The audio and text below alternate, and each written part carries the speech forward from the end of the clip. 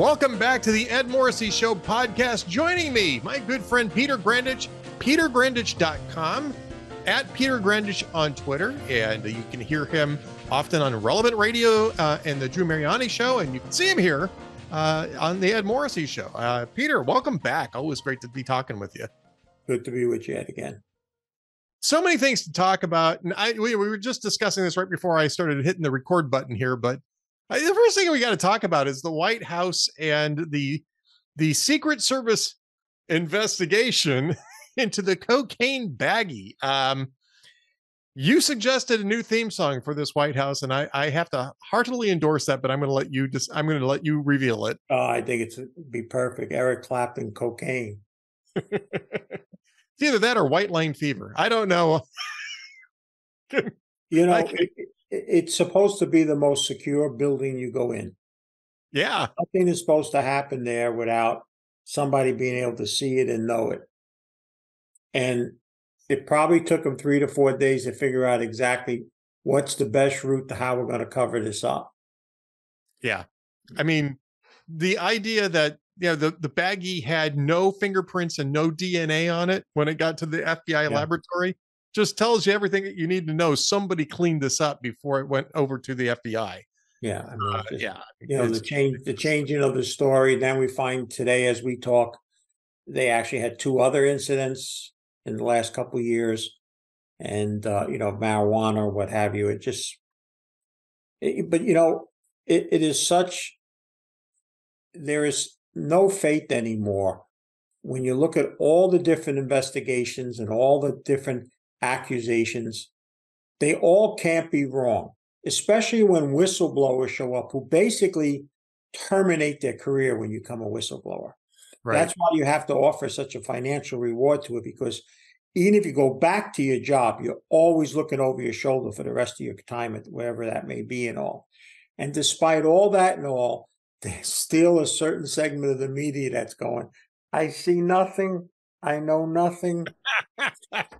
We should stop calling them mainstream media and call them Sergeant Schultz media. Well, that's what it is. It really, there comes a time when you just have to be human enough to say, listen, it's so overwhelming, circumstantial, whenever. I mean, you don't have to go past the fact no one forms 14 LLCs if they don't have to.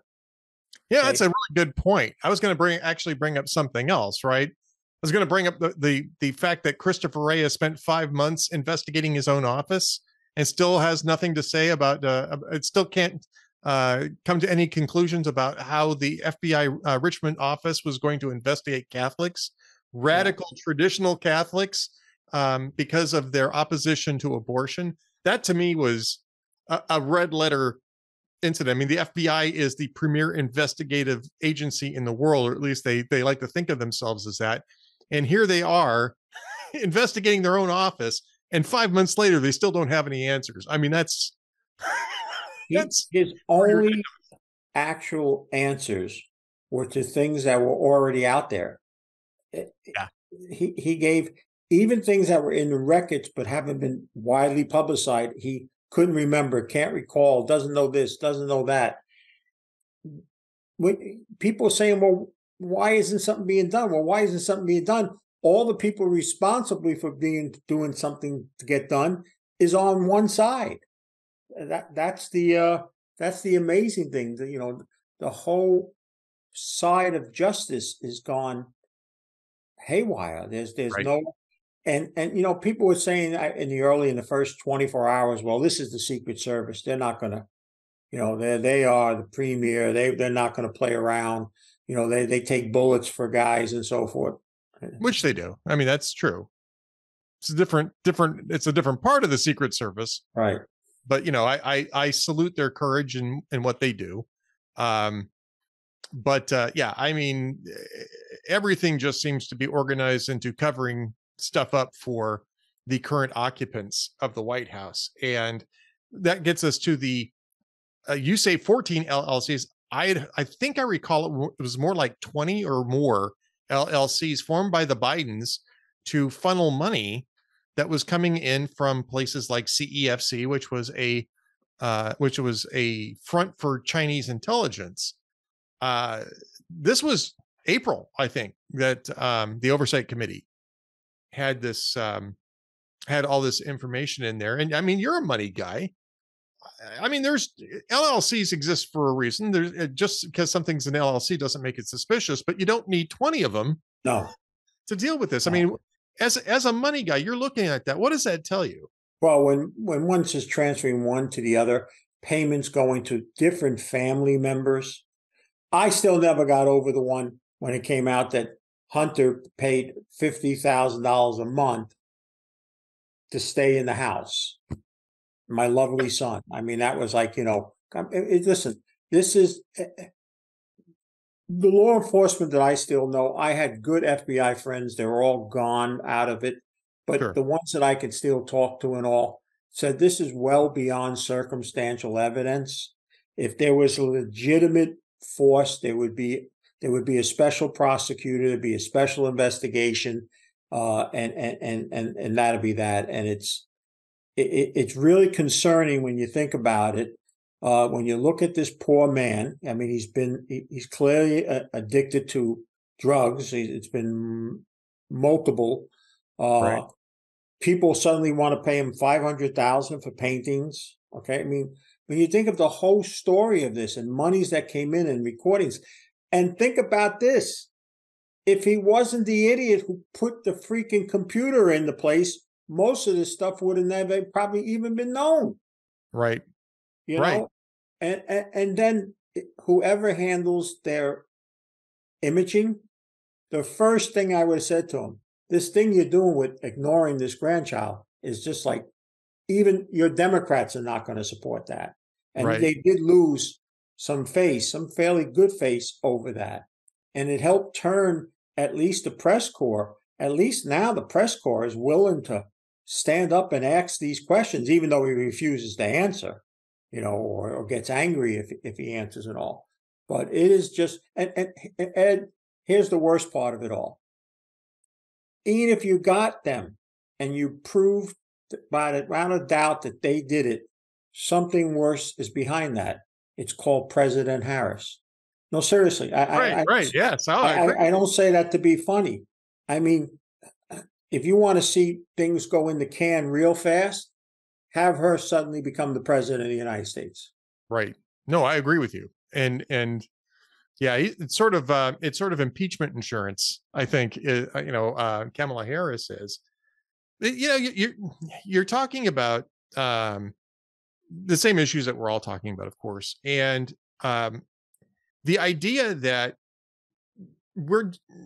these institutions have just become politically corrupted. I do agree with you, and that includes the mainstream media. And I think you're right. I think that there is a point at which they do balk, and the grandchild is the point. I thought it was very interesting that Maureen Dowd, of all people, in the New York Times of all places, wrote, "You have 7 grandchildren, Mr. President, and it's horrible what you're doing, and it undermines your entire claim to compassion," which is true.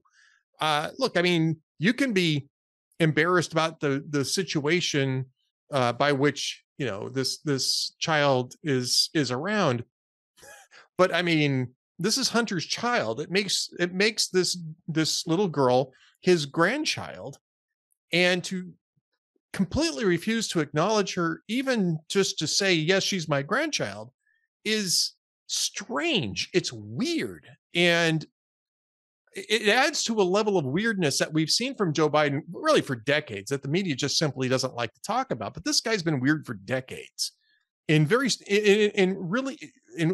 that have to do with his behavior around girls and women. I mean, that's been going on for years too. This guy is odd.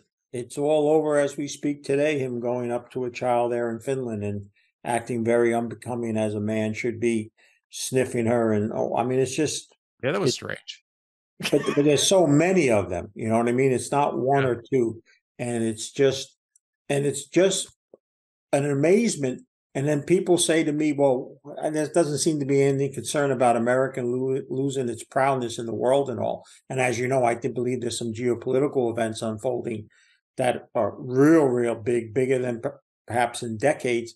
And here you have clearly they may not say it publicly yet in front of the media, but I would say world leaders on the West as well as the other side are looking at this and going, "Oh my God, there's no real leadership there. This is someone is pulling the strings behind the curtain."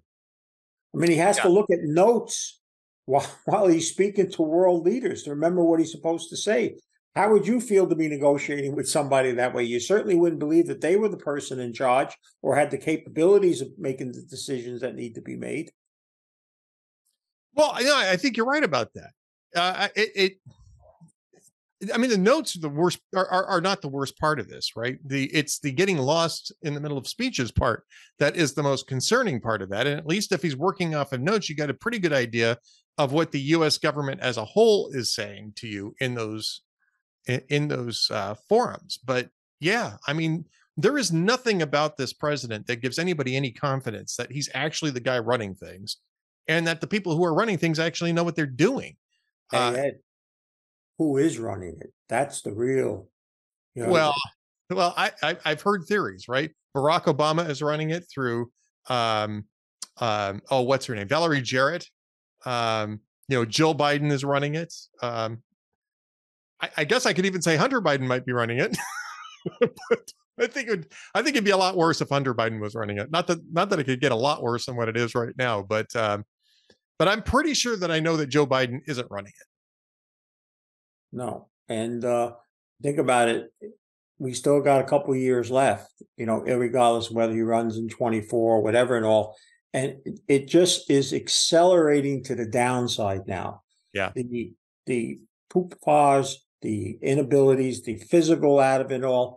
I don't see how at all. And I talked to a world-renowned brain surgeon, happens to be a client, and he says, I don't give him 6 months. I don't think he'll be able to function on a day-to-day basis. When you think about already that 150 days have been used for vacations, some days he's been done by 10 a.m.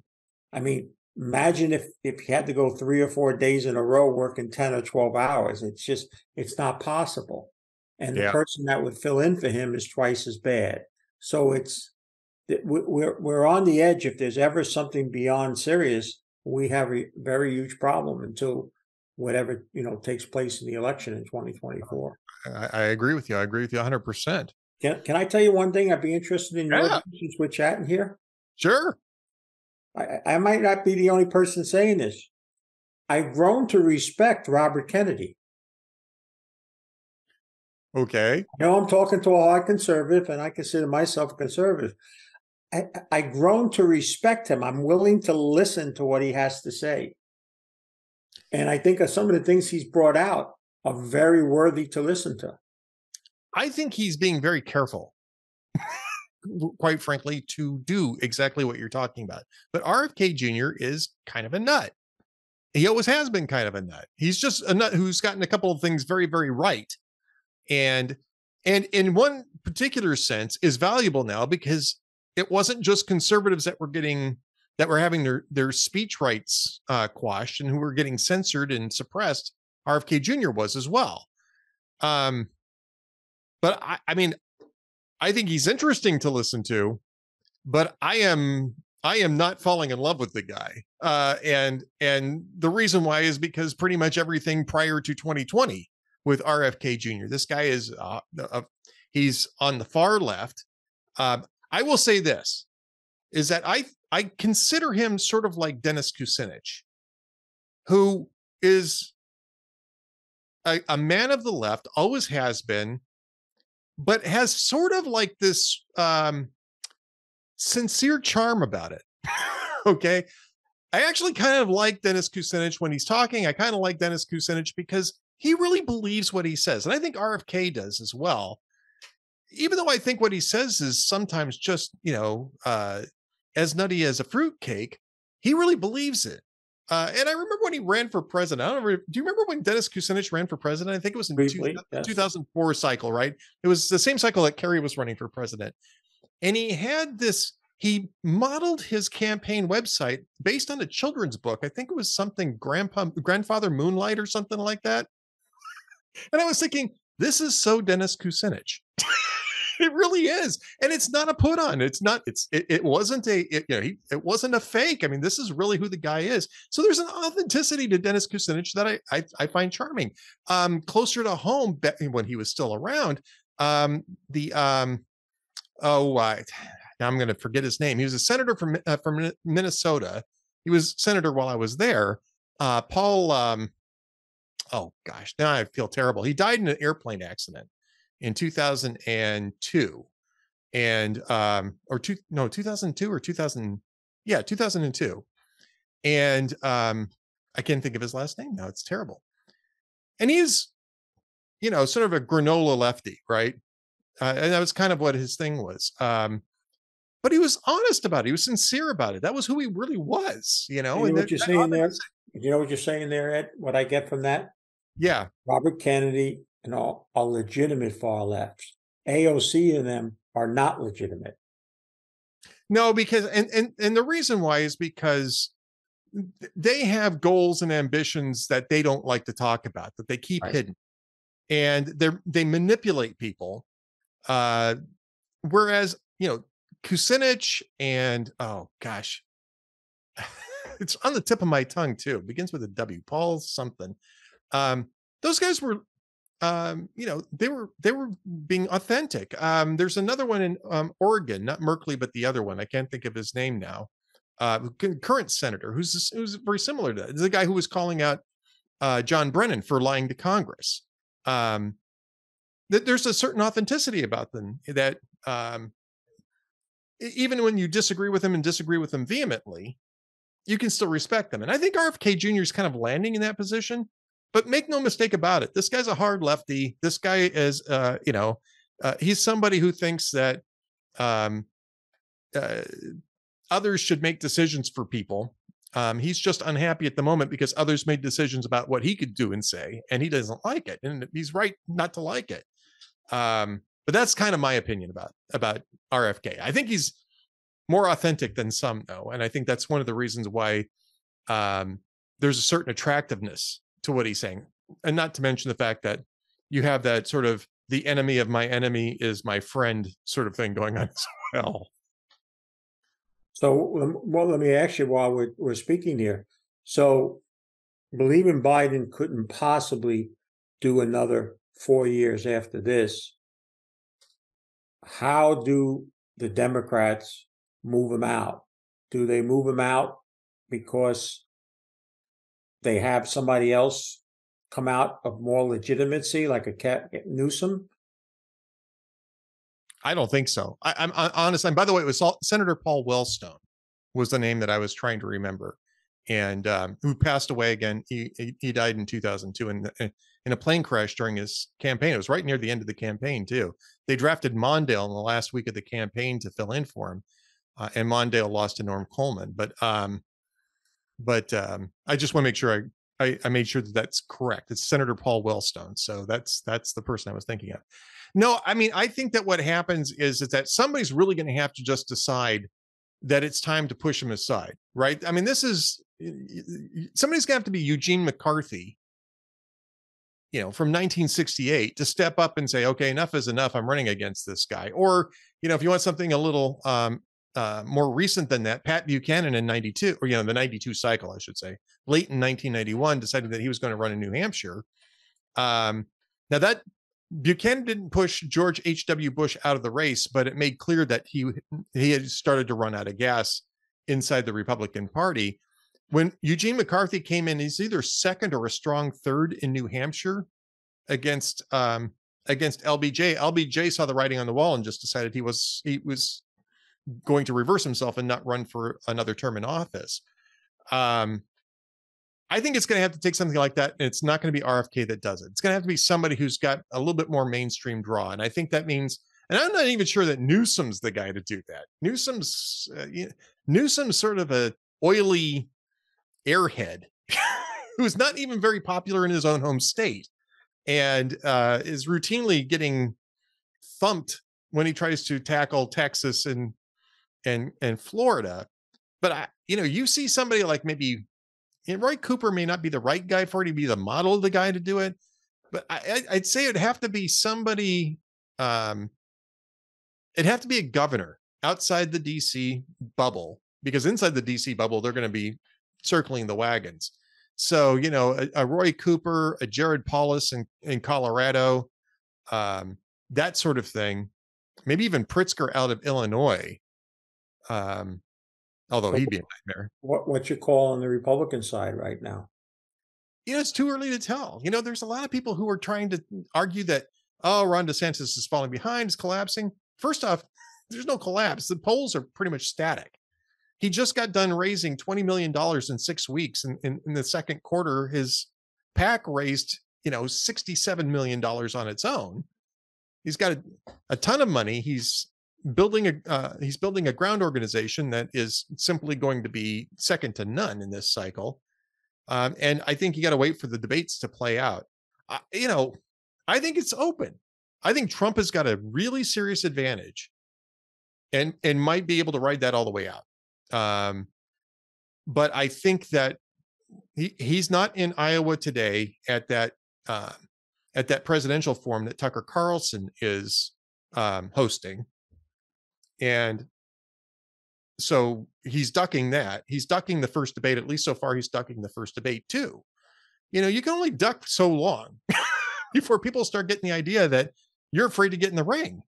And I think that that's not going to play well. So I would say the people who have a realistic shot at this are probably Trump, DeSantis, Tim Scott. I think has got it could be a guy who's in the wings and ready to take advantage if people start faltering, and maybe Nikki Haley. Although I don't. No, I'm a Tim Scott. I very much like him. He seems like somebody that can bridge the gaps in a lot of areas. And well, he's really positive. He's very upbeat. He's great on the stump. The big knock on him is that he hasn't been an executive. Right. He's inside the Beltway, and usually Republicans don't like inside the Beltway. I mean, John McCain kind of got in by default in 2008, and that didn't work out very well. Bob Dole, same thing in 96, and that didn't work out very well at all. So, I'm thinking that that's not a great path for Tim Scott, but we'll see. I think realistically, though, it's going to be down between Trump and DeSantis. DeSantis is good. He's experienced. He just came off a 19-point win in Florida. This is not a guy who's going to collapse. It's not a guy who's going to do a Scott Walker or a Tim Pawlenty. He's got tons of money. He's building organization, and he knows how to win. So, yeah, I think it's going to probably just come down to those two guys, but we'll see. So my Ed Morrissey write-in should just stop right now. Yeah, I mean, what's the old line? If nominated, I will not run. If elected, yeah, I'll serve. Yeah, let me get in there and crack a few heads. I'd be okay with that, but no, I don't. I don't want that. We don't want to hear anything about crack. Keep that out. Should I write in Peter Grandich? I mean, are you up for that? No, I don't think I'm up for it. Getting back to maybe a couple of things before we end, I don't think Americans appreciate yet the depth of our economic, social, and political troubles ahead, led by the economics. You cannot continue something you and I have been talking about for years, just the avalanche of increasing debt. The servicing of the interest now is really coming in. Serious minds, not the talking heads from Wall Street, but some of the good brains that are in the financial world are all coming out now going, this is preposterous. It can't last. We're past the point of no return. And then when you throw in the retirement crisis, which is acute now because the boomers have reached that stage. 2/5 of boomers don't even have anything saved. Yep. It just doesn't bode well. And yeah, the market could rally, but when you have 40% of the level, the lowest 40% of wage earners in the United States now have less cash than they did before the pandemic started. Yeah. I mean, it's just you cannot continue to have the top of the pyramid doing well while the rest slips and slides or falls. It cannot continue while, look, we just had a couple of months ago about, raising the debt ceiling. And as soon as that was taken care of, $750 billion have been added to the debt. Yeah. Yeah. That was the point, to be able to do that. Absolutely. You can't. Yeah. I mean, we are kicking this can so far down the road that it's basically falling. We're about ready to, the next kick is going to send us falling off the cliff. You're absolutely right about that. Ed, you're not going to be able to kick it anymore. That's the problem. Yeah. It's going to get to the point where they're going to go kick it and go, ouch, because it's not going to move. Yeah, the debt service alone is going to start out. If it hasn't already, it's going to start outstripping the defense. That's why, in my opinion, central banks around the world, Western and Eastern, have been huge hoarders of gold because they know another system is going to have to replace it eventually. May not be this year, may not even be next year or the year after. We're seeing countries now willing to form under this BRIC umbrella. I cannot begin to tell people how critical it was how Saudi Arabia moved from the middle, played both sides, to really the east side now. And, is entertaining, selling its oil outside of the dollar, becoming a part of the BRIC nations, making amends with its mortal enemy, Iran, which is still a mortal enemy to the United States. Right. The geopolitical events that are happening outside the boundaries of the U.S. are so significant, and so few in the professional financial community here either speak about it and or know about it or even understand it. And while it may not impact the market tomorrow, I can tell you it's going to impact the market for years to come. No, I agree with that. And by the way, BRIC is Brazil, Russia, India, and China, just for those who don't understand it. So is this sort of third world is not the right thing for this, but sort of the what do you want to call it? Sort of the non-Western more like, but understand this, both China and India will be rivaling, if not China already, the U.S. as an economic power. Certainly as a military power, it's become very close to that. Right. And when you take the Middle East out, where not only do we, in a sense, excuse my language, piss them off when we went over there to try to bully them, in a sense, when we were having our energy issues, we draw down our strategic reserve to the lowest in decades. Yeah, we should have been filling it up all this time. And it's just every asinine potential move has been so piss poor. People can say what they want about Trump. I'm not a huge Trump fan. I don't. His personality is very hard for me to swallow it all. But from an economic standpoint, he was doing some things that were very important. He made us energy independent. Right. People are realizing how important that can be. He said those things about why U.S. funding NATO against a country that you're afraid could hurt you or invade you, but you're making all sorts of deals and depending on them for your energy and so forth and so on. He made some sense about, hey, we got to focus more on America. Today, we have, as you just said, Tucker Carlson is really ripping some of those guys who seem to be the Ukrainian supporters, going, hey, we need to be focusing on the U.S. Look around. Look at the lawlessness. Look at the economic issues, the social issues, and we just keep writing checks and everything we got to a war which some say is going a lot different than the media is telling us. No one knows for certain. You know that. Right. There's two sides to what is happening. But the way I saw that president of Ukraine at this big meeting, he didn't look like a guy that was winning something big, nor was he too happy. No, but I will say this. The side that has the rebellion is usually the side that's losing. And thus far, only one side's had a rebellion, and that's Russia.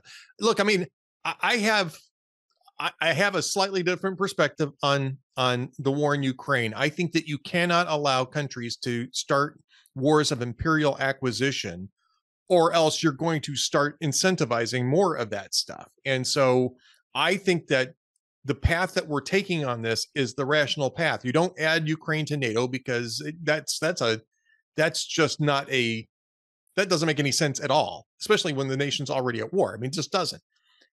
It's also not a good candidate for NATO because it's got very deep divisions in there that have to do with whether or not this is an Eastern facing country or a Western facing country. That's the reason why they have this problem. They've had that problem for 30 years. So no, it's not a good candidate for NATO. But I do think though that if you want to keep some semblance of a non-imperial world order in place, you have to make sure that imperial wars of acquisition don't succeed. But Eddie, I love you, but it comes a point where you have to think of home first. First of all, we always end up paying the lion's share of it. Right. Oh, I agree with you on that. It's continuing now. And we've depleted, forgetting the moral things that are happening with our military. That is a story in itself. But we've depleted to where 4- and 5-star generals, current and retire, are basically saying, if something breaks out now, we're in serious trouble. We couldn't begin to defend Taiwan or any of that nature, or on where we are as a military and all. And I'm more in that camp of, hey, let somebody else do it. Why does the U.S. when we can't even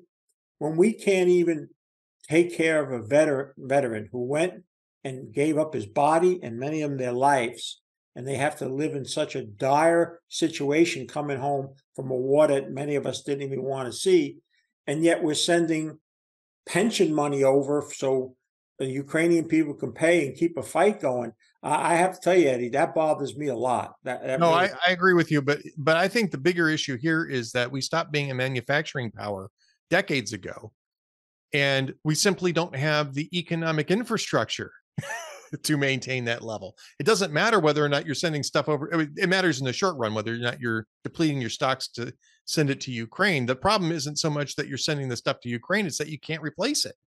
We don't have a steel industry here like we used to when we were the arsenal of democracy. We don't have the kind of workforce that we used to have that allowed us to have that position. When about the time the Cold War was ending, actually a little before the Cold War was ending, we started shifting away from those economies. We started allowing those industries to get overwhelmed and then to simply blink out of existence here. And I think that's the real issue. And we won't go after the raw materials necessary to do those sorts of things anymore. It takes me to maybe make this the last point on this subject. Sure. What did the pandemic show us? The pandemic showed us that we don't control our own destiny. Much of what we need comes from outside sources. That's one of the things globalization did. America was once self-sufficient. It made mostly everything we needed. Instead, we went overseas. It saved companies money. We got rid of storage, inventory, things of that nature. What has happened since we learned that in the pandemic? We have not improved our ability to be self-sustaining. We haven't. We've only indebted ourselves more, and more countries are basically saying, hey, you know what? You're not the greatest friend in the world, or nor do we feel that we have to be. You're the only source and the only person we should listen to. That's why I'm telling you, the BRIC story, which is going to take years to develop, to me is going to rival, when it's all said and done, what happened in the changes from the Industrial Revolution. It's going to dramatically change how the world trades and acts with one another. And the person with the shortest stick in that is going to be the United States. That's just my prediction. I might not even live long enough to see whether I'm right or not, but I can tell you I'm very confident that we're moving in that direction. Well, Peter Grandich is a pretty wise guy. He's a pretty wise man. He's also a wise guy, but he's a pretty wise man as well. I'm from New Jersey. Don't confuse him now. Wise guy in New Jersey. Wise guy in New Jersey. Yeah, means something else. That's not what I was getting at, but you're right. That means something else. He's a wise man. And you should be getting more of his wisdom, and you can get more of his wisdom by going to his website, petergrandich.com, as well as going to his Twitter account at Peter Grandich. All very easy to find. petergrandich.com at Peter Grandich. And over at Relevant Radio, our friends over at Relevant Radio, he's over there. He's here. Peter, always great to talk to you again. And even when we disagree, it's a heck of a lot of fun to do so. It's always a pleasure to do so. And you're always a man. I'm willing to hear what he has to say, whether or not I'm on that same side, because you always present it with facts and clear reasons to justify your thoughts, even if I disagree with them, Ed. And I think the same as of you, Peter. So thank you so much for doing this today. Thank you, Ed.